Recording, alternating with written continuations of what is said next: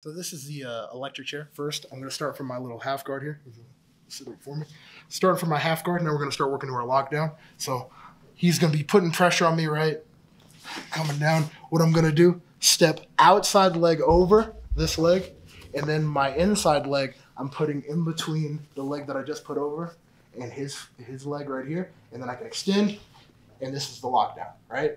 And he's usually going to have like a head and arm control or something right here. So what I'm going to do is whip him. I'm going to turn him towards that side that I want my underhook on. I already have it on this side. So I'm going to whip up and over.